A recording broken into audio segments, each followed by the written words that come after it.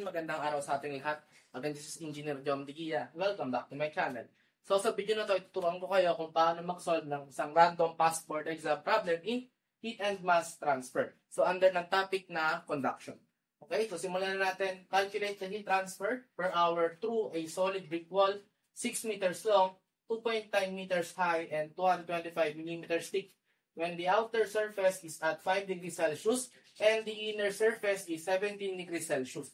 So the coefficient of thermal conductivity of the brick is being 0.6 watts per meter Kelvin. So sa ating figure na given dito, makikita nyo yung ating solid brick wall na meron daw height na 2.9 meters. Meron siyang length na 6 meters at may thickness siya na 225 millimeters. So ating temperature on the inside ng ating brick wall is 17 degrees Celsius, while on the outer side it is 5 degrees Celsius. So since the required is the heat transfer per hour, so since solid brick yan, nagamit tayo ng conduction natin na formula. So the formula for heat transfer through conduction is K A delta T over delta X. Okay, so gagamitin natin yan, formula na yan. Again, yung K natin dyan is yung thermal conductivity. Yung A is the area, yung cross-sectional area natin. And yung ating delta T, yung change in temperature. So yung ating delta X is the change in thickness. Okay, so solve natin yan. So for our solution, ang gagamitin natin formula guys is yung formula ng heat transfer through conduction. Q is equals to KA delta T over delta X. Again, K is for the coefficient of thermal conductivity. Binigay naman yan guys. Andito yan.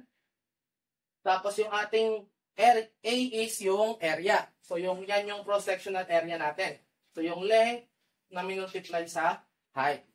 So the delta T is the change in temperature. And the remaining is the delta X, which is the change in thickness. Okay, so ito naman yung mga given natin. Substitute lang naman natin yan guys. Tapos kasi ang hinihingi sa atin is heat transfer per unit hour. So, substitute lang natin yan guys. So, Q is equals to 0.6 watts per meters Kelvin multiplied by the cross-sectional area, which is length times height. So, 6 meters multiplied by 2.9 meters. So, delta T, change in temperature. So, mainit versus malamig. So, 17 minus 5 degrees Celsius. Okay, and then, divided by the change in thickness. Change in thickness is 225 millimeters. So, 225 millimeters. Convert natin yan, guys. Yung millimeters, gawin natin meters. So, 1,000 mm in 1 meter. So, cancel out. Ito.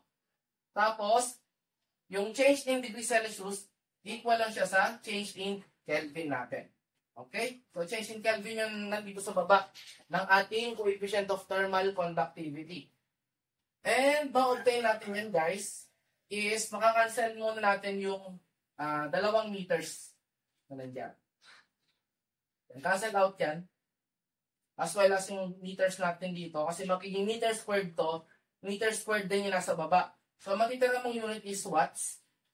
So, as we calculate this, we try to solve this one. So, reset nyo muna yung calculate nyo guys bago kayo mag-solve palagi.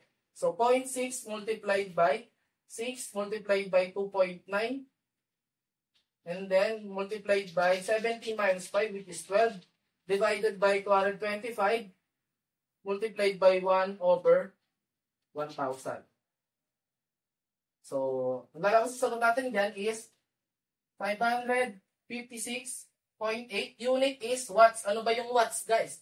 Watts is joules per second. Ang hiningi sa atin is per hour. So, ang gawin natin dyan, guys, yung per second din, gawin natin per hour. So, yung meron tayong 3,600 seconds sa kada isang oras. So, para mas pa-complement dun sa ating unit na per hour, dapat gawin natin kilojoules yung ating joule. So, there are 1,000 joules in 1 kilojoule. So, cancel out joules, cancel out seconds. Matira is kilojoules per hour.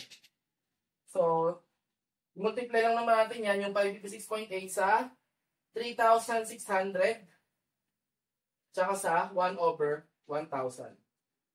Ma-obtain natin na sagot dyan is 2004.48. Unit is kilojoules per hour. So, ganyan lang kasimple yung problem na yan.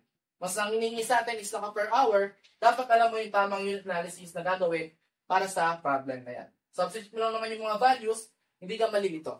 Okay? That is our sample passport exam problem in heat and mass transfer.